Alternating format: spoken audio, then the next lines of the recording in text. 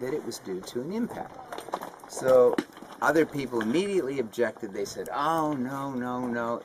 How do you know there are not iridium anomalies everywhere? I mean, you got one there, but how do you know there isn't one there and one around there? Maybe they're just real common. They don't have anything to do with impacts. And we said, well, you know, it's hard work and it's real expensive to make these measurements. This is all we could afford. And they said, well, then we won't believe you. And so we realized that we were going to have to make all of these iridium measurements over a long distance of the sun in order to see whether they were common or whether this was unique. So my father got busy, and the things that physicists love to do, I would hate this, but he loved it, was to make a special iridium coincidence counter that made it possible to measure lots of samples real fast, you know. He invented it, and Frank Asaro built it, and we were ready. We were going to process hundreds of samples a week, and we'd just be able to run through this whole thing. But what happened then was, the rate limiting step was that we needed the samples, okay? So what do you do in a case like that? You need a whole lot of samples. You need 1,000 samples. What do you do? Grad students. Grad students.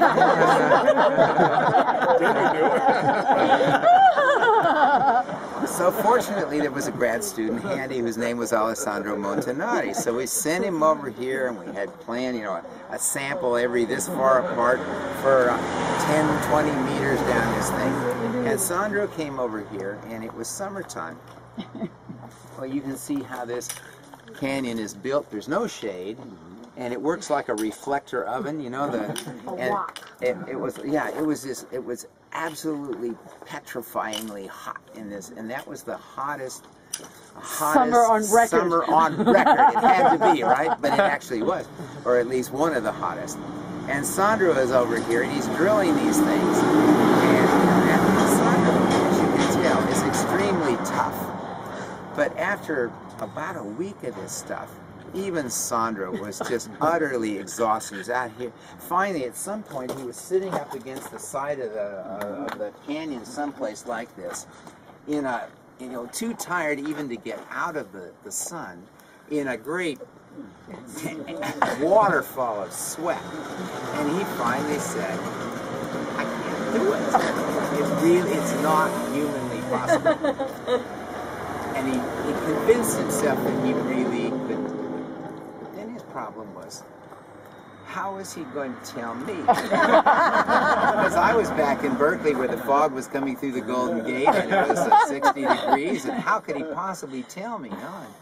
And so he's sitting there in this sort of semi-feverish dilemma and trying to figure out what to do, and his brain isn't working very well, and he gradually realized that one of his fingers was touching something that didn't feel like a rock. It felt like something metal. So, you know, idly picked up this thing, and it was a washer, you know, like a metal washer from something or other, and he looked at it, and, you know, and brushed a look. That's not a washer. It's a ring. And he looked at it, and that was getting interesting. He starts brushing stuff off. Licked it, lick and look, and it was a gold ring. It was a wedding ring. And he looked at it more closely. He said, wait a minute, no, that's not a wedding ring, not a gold wedding ring. It was an iron wedding ring with a partially worn off gold plating. And suddenly Sandro knew what it was, because he was not old enough to remember this. He was born after the Second World War.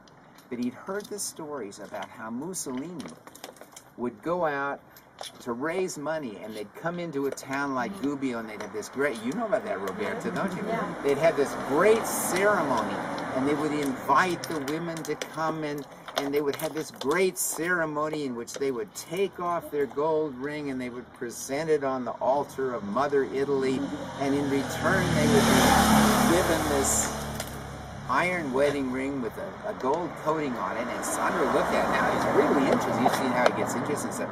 He's looking inside and he brushes it off. He can, yeah, there it is. And he could read the fascist motto.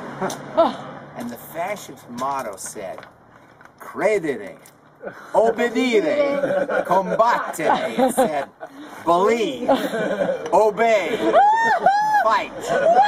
And Sandra said, That's got to be a message from Walter.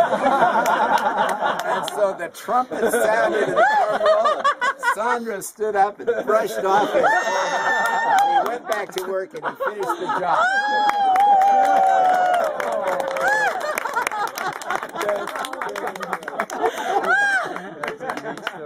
I had that ring for a long time in my notebook, and then I lost it. But the nice thing when I lost it is that I lost it here.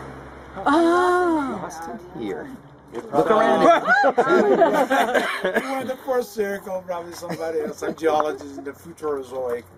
When they need that message again, it will appear.